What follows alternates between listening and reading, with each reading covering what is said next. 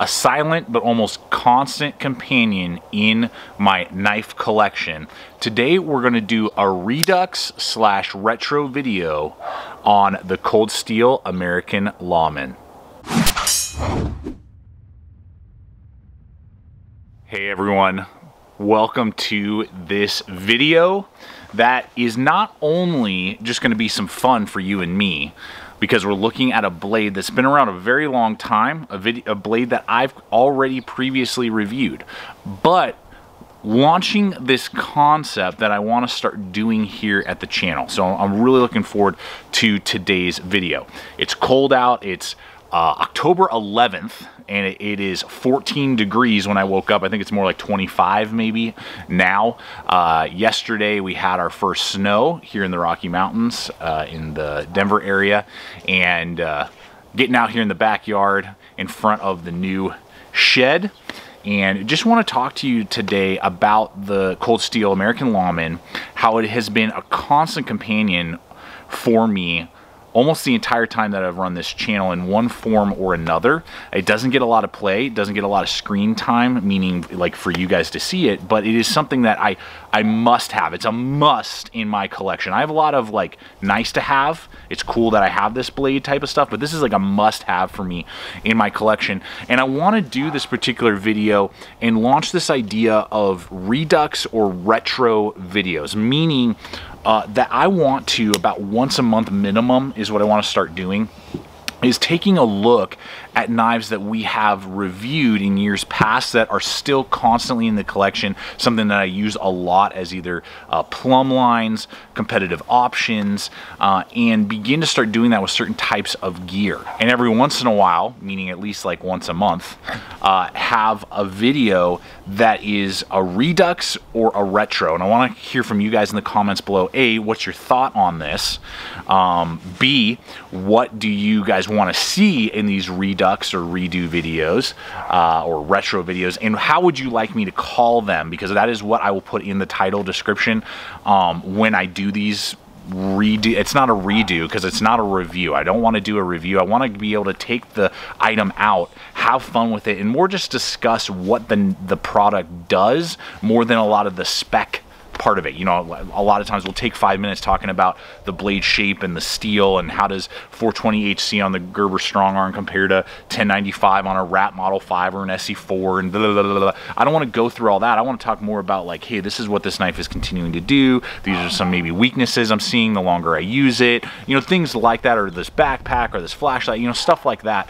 But I want to know from you guys, would you rather I call them Redux videos or retro videos? Those are the two options I want to go with. How would you like me to title them when I produce the new content? Because I believe it not only will give me an opportunity to get back out there with gear that I love, that I have to shelve a lot. You know, as a gear reviewer, I often have to shelve a product after I do the month or 2 months, you know, of testing. I'm like, yeah, it's great, but on to the next thing, and on to the next thing, and on to the next thing to keep the content fresh and going.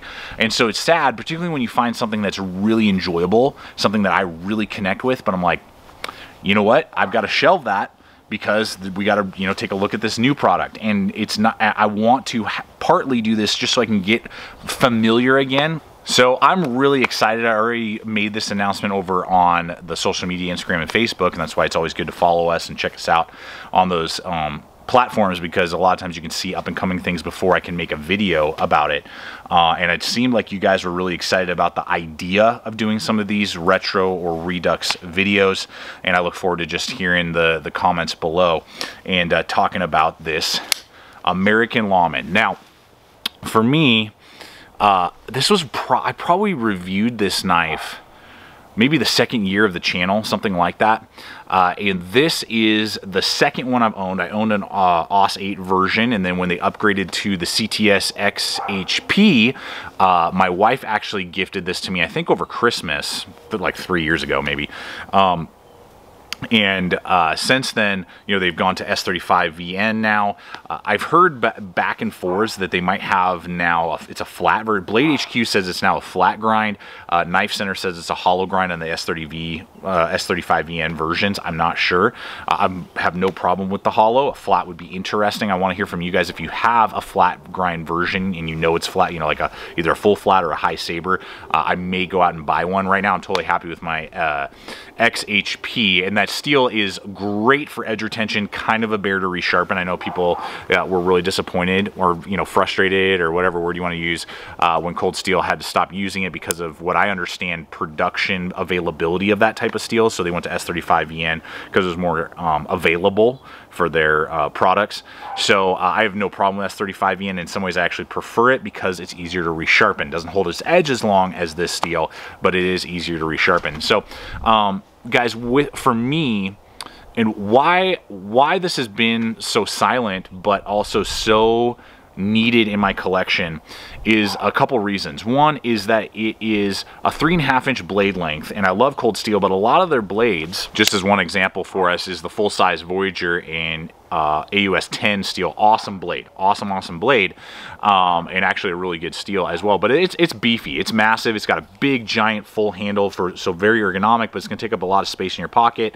It's pretty heavy at over 4. I think this is like close to 5 ounces, and then it's got a 4-inch blade, which, you know, some people it's just too big, or even legal reasons, things like that. At 3.5 inches, the Lawman still is like civilian friendly, if you will, but still extremely capable. And then with the finger choil bringing in cutting edge about 3 inches, it's a double whammy for me, because what I love, and if you have been following the channel, and we will do a Redux or retro video soon on my one-stop shop folder, the Manix to Lightweight by Spyderco.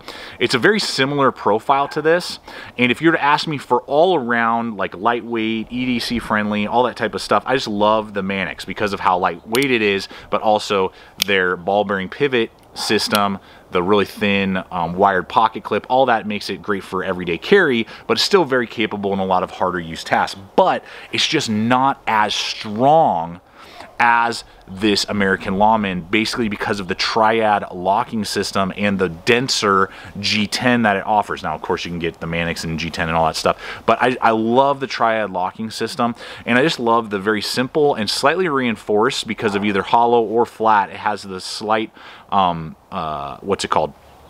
Flat portion down to the tip. It's just an overall stronger blade than the full flat on the Manix.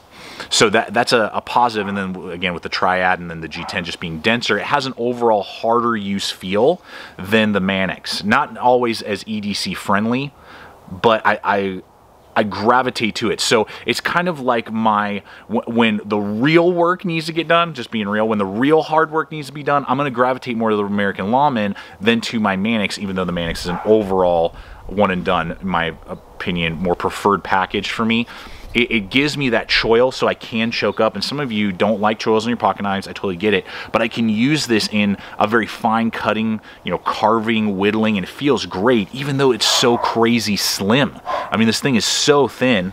Thinner than the Manix by a little bit, and significantly thinner than, say, like the Voyager, you know, or something like that. So, I mean, this is a slim sucker, but I can still choke up, and I could make feather sticks for quite a long period of time, do other notching and stuff if I had to use it in an outdoor format. It's got a 90-degree spine, so I can throw sparks with it if I had to. So outdoors, it's fantastic, rock solid. It's still got insane traction for more self-defense roles, things that, you know, a law enforcement officer or yourself, if you're trained, would be something that would be of value to you. And then just because of its slimmer package, it's EDC friendly as well. It's not going to take up a ton of real estate. It weighs under 4 ounces at 3.9, so it's a very lightweight package for Cold Steel. A lot of them are pretty heavy and bulky and beefy. That's kind of their claim to fame in some ways. So it's giving you, I think, this amazing blend, and for me, it gives me that when I'm going out on a night on the town, I'm more likely to take my Mannix too lightweight.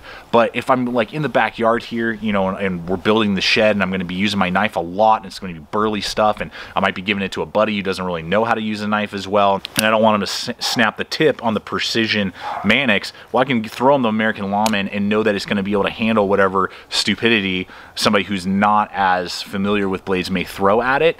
And on top of all of that, it's coming in at a good price point as well. Now, I know on Amazon a lot of the time you can pick these up for like $75, which is pretty cheap compared to some of the more well-known blades like the Recon, or more expensive in the sense of like, say, the Bushman right here. But again, a lot beefier, a lot heavier, great for ergonomics, great for the outdoors, very, you know, like outdoor slash, you know, tactical, military focused, but it's a lot beefier blade, not as slim and concealed and small and EDC friendly in your pocket as this. And this is going to be like 130. This guy is, you know, coming in at, again, 75 if you're, you know, hunt around a little bit. Definitely under $100 if you look on Blade HQ or GP Knives, and we'll throw all those links for you guys, you know, below, as we always do for you, and we appreciate it when you purchase your gear. If you don't own an American Lawman already, highly recommended. Go check it out through those links. But it's a knife that has stood the test of time in my collection. It's something that I'm never going to get rid of because of the versatility to strength that it has to offer. And we look at the action here. I'm just going to drop this sucker. Boom. I know some of you have complained, you know, that Cold Steel's actions can be really tight. That is true. But some more, you know, elbow grease. I think I had to give this thing like a week of really good work. And again, this is several years old at this point. But now it drops very easily, flicks open very easily, and no issues there at all. It's just a workhorse for me. And so this is just my first kind of step into this Redux slash retro, and I want to hear your guys' thoughts on which one you think I should name it. Look forward to kind of hearing the consensus on that. I like retro. That's my vote, is retro.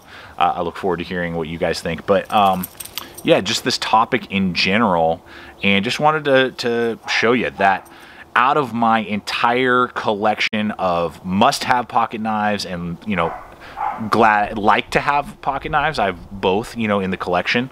I think that the American Lawman is at like the very top of the must-have list, and is right there with like a couple other blades. I'm sure I'll do a video on that. I'm sure you guys will be asking like, what is that list? Well, I'm sure I'll compilate one at some point of like the must-haves versus the likes, and this is definitely in the must-have category because of all that it has to offer. So yeah, guys, just lots of stuff coming, and you are amazing. Without you guys, this channel ceases to exist, and I am so blessed. I know you guys pray for me and my family.